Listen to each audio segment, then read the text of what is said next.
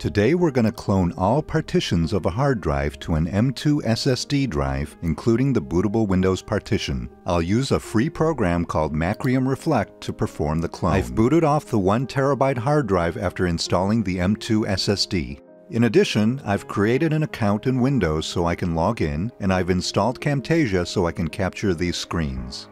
The first thing I'll do is right-click the Start button and select Disk Management.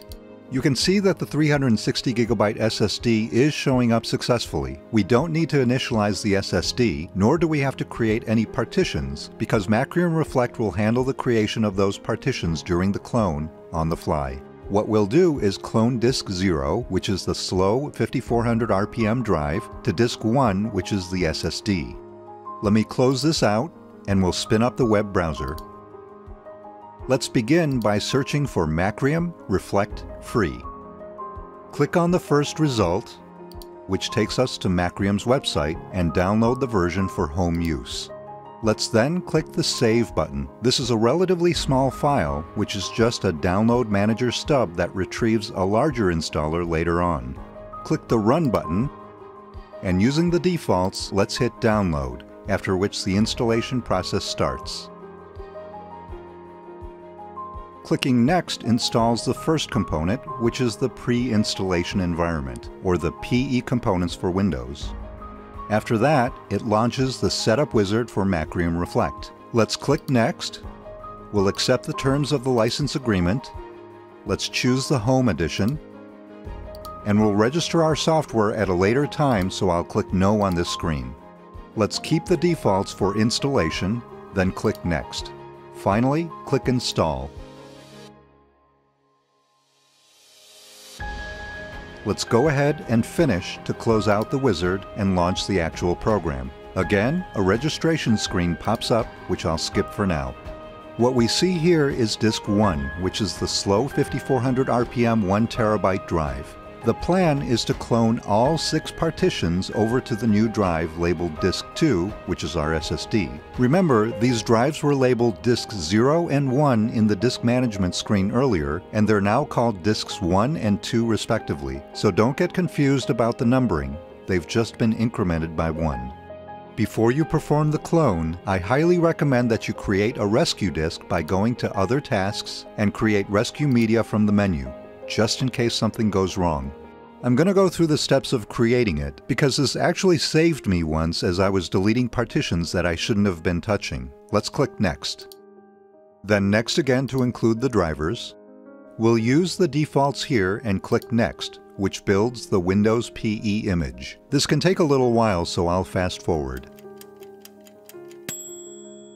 After that completes, you'll need to provide either a USB drive or a blank CD or DVD.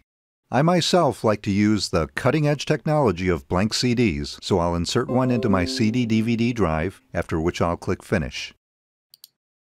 Burning the CD will take some time, so let's take a quick break.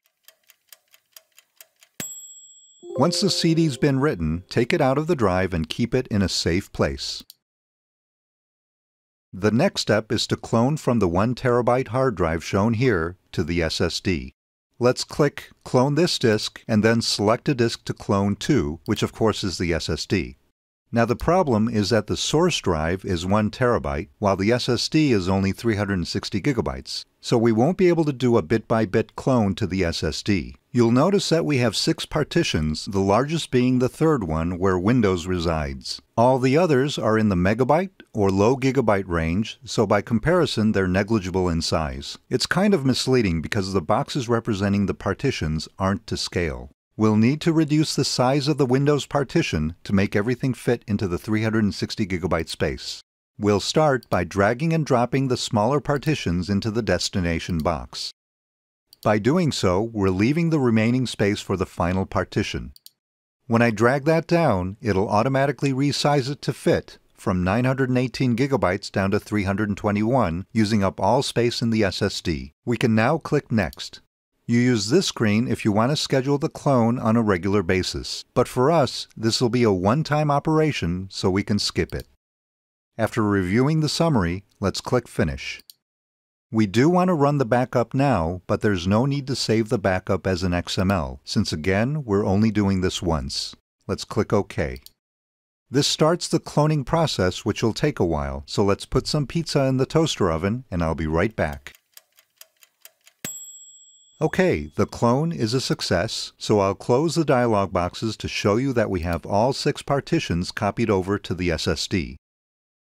Launching Windows Explorer and opening this PC, you can see we've got the original 1 terabyte drive and the 360 gigabyte SSD drive here. Now all we need to do is swap these 2 drives, so let's go ahead and restart the machine.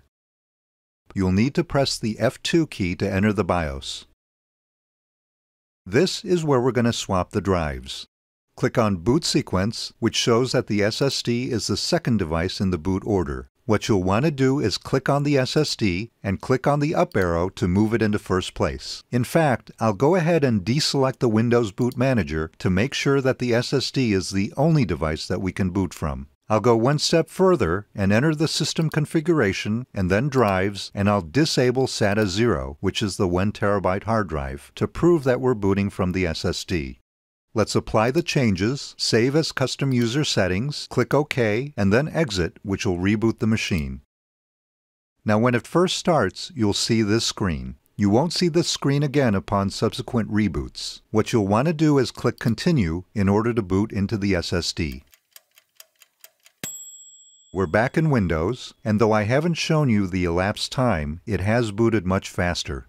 Let's take a look at Windows Explorer, where the C drive is indeed showing as 360 gigabytes. The older drive, of course, doesn't even appear since it's disabled in the BIOS. Launching Macrium Reflect, we see the 360 gigabyte space, and we also see that all 6 partitions have successfully made it over, including the bootable Windows partition. The only thing left to do now is to re-enable the SATA 0 in the BIOS, and that'll give us the old 1 terabyte drive back, which we can then use as a storage drive. But before you start deleting partitions or files from the slower drive, make sure to successfully boot from the SSD often and over a period of time. Either that, or make sure you create an image of the original disk before erasing it.